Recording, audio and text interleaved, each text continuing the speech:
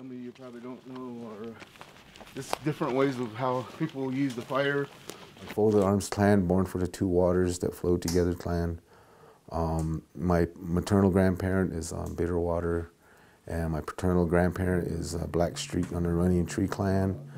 My name is Wayne Wilson. I was born in Fort Defiance.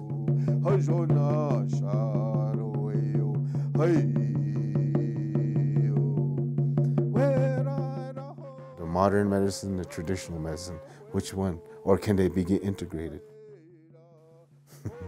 I think it depends on the individual.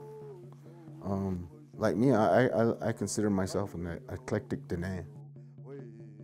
Like trauma, I try to deal with it multidimensionally. You can use native way, or you can use modern science way, or you can use another different way. Kuro hojoro shidi yenilini kona ha a shada e a na kons ni hli doya hli. My mom was from here, Pine Springs, and then, which is 7 miles up the road from this place, Burntwater. And then my father is from Naizi, New Mexico.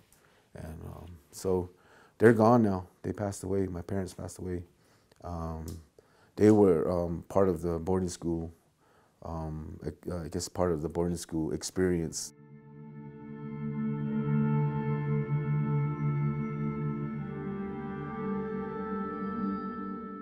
I experienced a lot of the alcoholism and domestic violence in my family.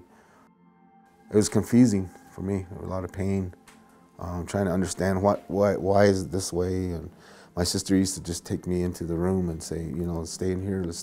She'd lock us in the room, and they'd be yelling and screaming, dishes flying, and all kinds of things happening. Kind of brought a lot of instability in me and with my life. We would go to Gallup. My dad was working at the sawmill there in Navajo, New Mexico. I just remember some times where we were coming back and somehow they would purchase alcohol, beer, whiskey. Well, twice we were in an accident. One of them, my mom went through the window shield and she almost died, but she had a cut across her face. And my grandmother said that was enough. I want my grandkids to live, so she told them to split. You know. There's a lot of trauma during that time.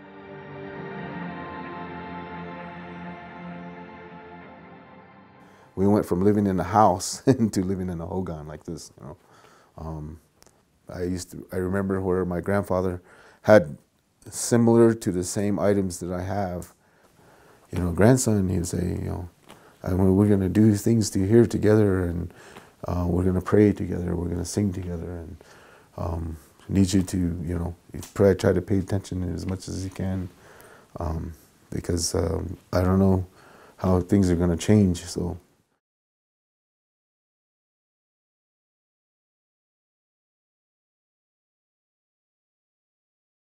I guess in a lot of ways, everything's like a ceremony, you know.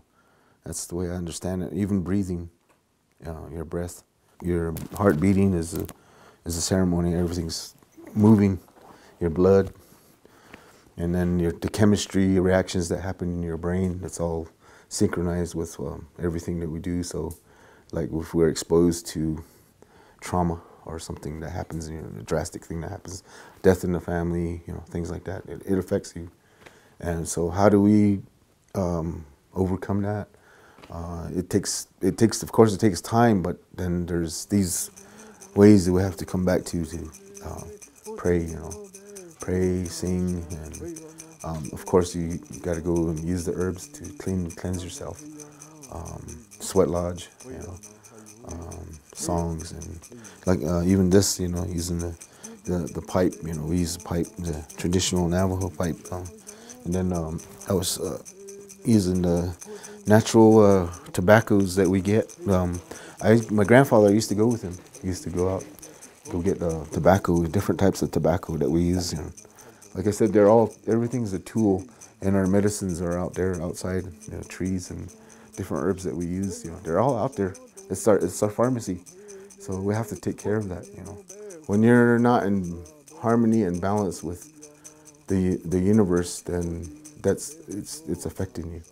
It's affecting the chemistry happening in your brain and then in your body. So it's like it affects you like trauma. Trauma does that. It throws you off, and then you're either not thinking right or you're not doing. So we have to reset yourself. We are not how you know. We are not how you know.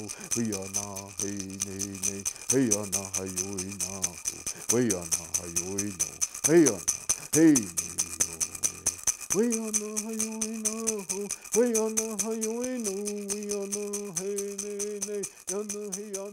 you